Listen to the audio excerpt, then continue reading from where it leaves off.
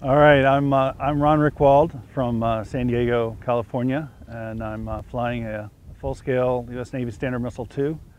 It's going up on an O5500 Redneck Tech propellant, expecting about 12,000 feet. And it's dual deployment, a pretty large apogee chute, 6 feet, and a 28-foot main. It's a 220-pound rocket at takeoff, so it should be about 175 pounds coming down.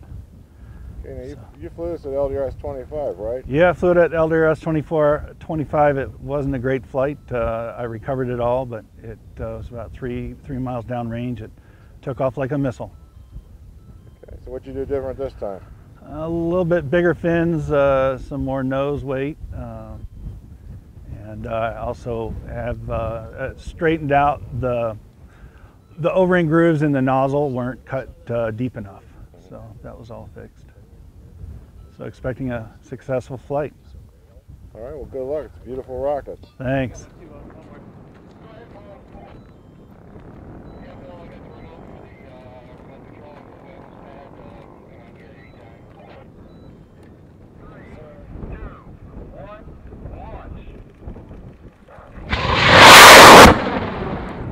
Oh, nice. Closest to the pad.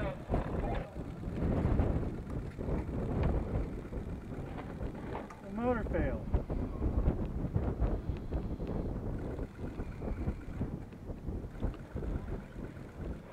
I'm pretty sure I got it. All right. So, go visit Nadine. She should have the pics for it.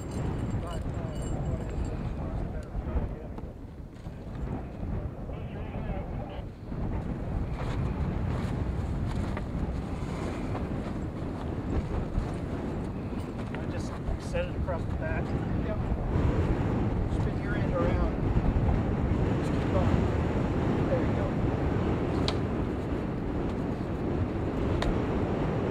To me, like from the pictures that I had, check it completely tailored. I gotta go. Well, this is what, a Loki? Low key, yeah. I'll find Jeff and throw it at him.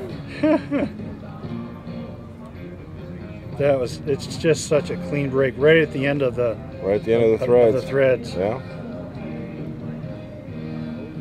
So, you know, this is how the motor was retained. The rest of it just shot up through it, pushed everything out. Yeah.